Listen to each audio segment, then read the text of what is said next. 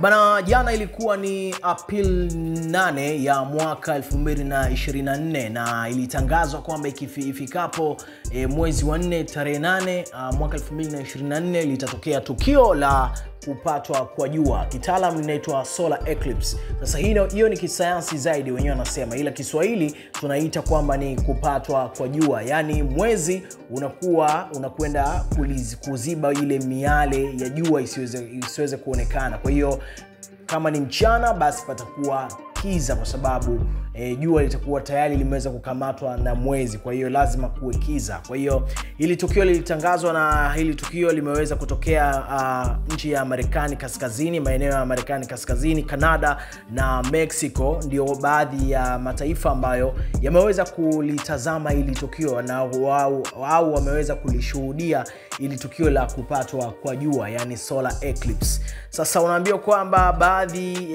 ya maeneo kama Marekani kaskazini, Canada na Mexico walishuhudia tukio hilo ambalo lilitokea majira ya saa 7:30 za mchana. Kwa hiyo baada ya tukio hilo kutokea, ilikuwa ni saa 7 za mchana, kwa hiyo pakawa ni kiza kabisa. Tukio hilo lilichukua muda wa dakika 4 na sekunde 28 tu. Hili linaelezwa kuwa ni tukio ambalo limeweza kudumu kwa muda mrefu zaidi kuliko lile la mwaka 2017 ambapo tukio hilo lilichukua muda wa dakika 2 na sekunde 42, ile ya mwaka 2017. Ila la mwaka huu 2024 limechukua dakika 4 na sekunde 24. Kwa hiyo unaona kwamba tukio hili ndio limeweza kukaa kwa muda mrefu, na unaambiwa kwamba wanasayansi wanasema kupatwa kwa jua kunaweza kudumu kuanzia sekunde 30 mpaka dakika 7. Kwa hiyo kutokana na kile ambacho kimetokea jana, kwa hiyo ni kitu cha kawaida, ila wanasayansi wenyewe wanasema kwamba tukio hili la kupatwa kwa jua linaweza likadumu kwa sekunde 30 au dakika 7.5. Hao ndio wanasayansi wenyewe wanasema hivyo.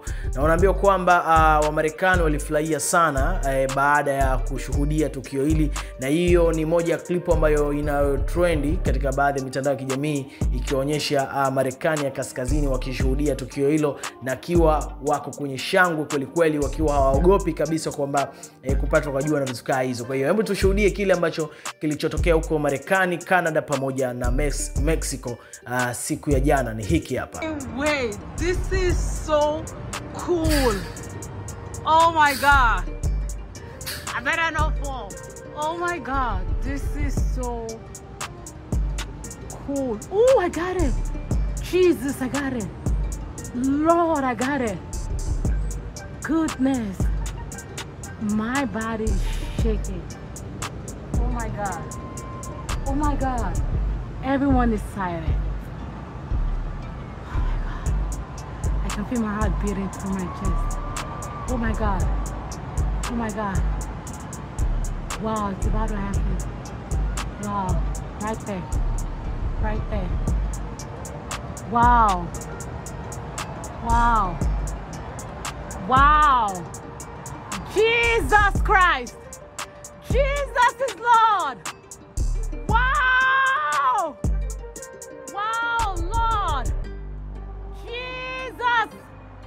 Jesus Christ! Jesus Christ of Nazareth! Woo!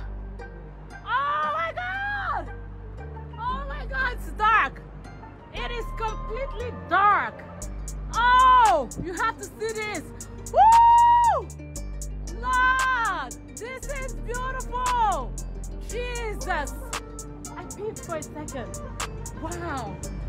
Everyone is silent. Sasa hiko ndo kilichotokea huko Mexico, Marekani ya kaskazini pamoja na Canada.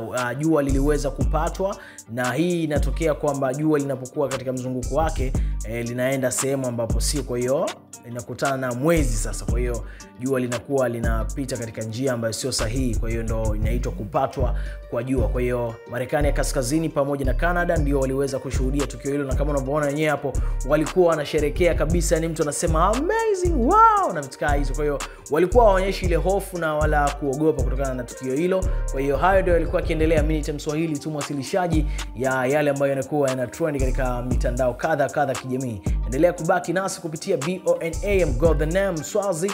Kesho pia ni siku ama nini? Good day.